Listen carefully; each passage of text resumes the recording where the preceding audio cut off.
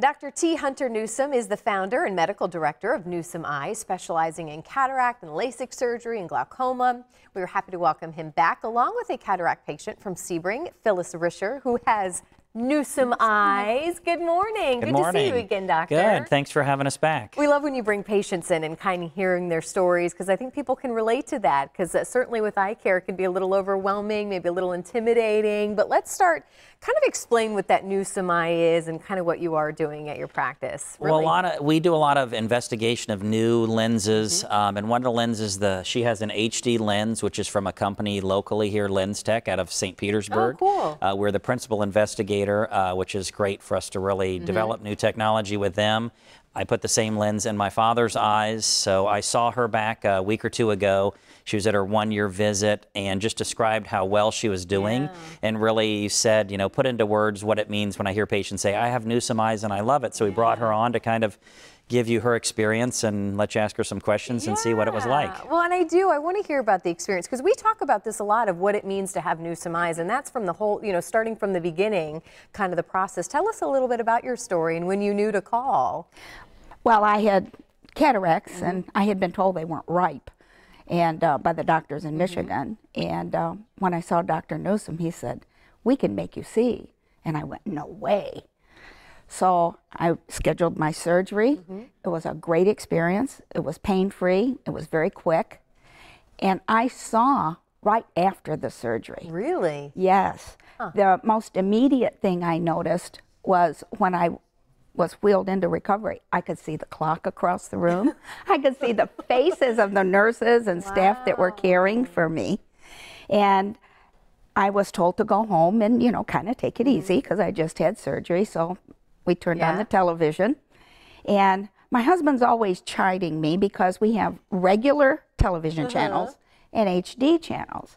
And he would say, "Why are you watching that in regular TV? We have HD." And I'd put it on the HD and I'd say, "What's the difference?" So I'm sitting here with my new eye, which is less than 2 hours old, and I'm watching the television, and he said, "You know, that's available in HD." And I went, "Okay." So I put on HD and I looked, and then I looked again, and I went, "Whoa, no wonder people want to see in HD. I'm like, I could see the colors, the sharpness, the clarity. I'm like blown away. Wow. I'm a person who's worn glasses since I was 5 years old, and so I've never seen the world without something on my face. And I cannot describe to you being able to ride my bicycle, which I love to do. I have a recumbent bike, and I'm riding the bicycle. This is a week later, and I'm riding my bicycle along. And I hear this lovely songbird singing up in the tree. And I look up, and I'm about 80 feet up, and there's this beautiful bird singing his song. I got goosebumps. I could see the bird. I could see the bird. And for me, the experience was life-changing, because I'm a person who's never seen without something on my face. To wake up in the morning and see my husband of 48 years and actually see his loving face, to wake in the night and look across the room and see what time it is. You just cannot imagine. I can imagine, and I love this. We're out of time now, but I love your story. But what's cool, you even mentioned she's from Michigan. You have patients traveling all over the country to come to you and your team. We do. I remember one patient that came in from South Tampa and was upset to travel to Carrollwood, and she was complaining about an 8-mile drive coming north of Kennedy.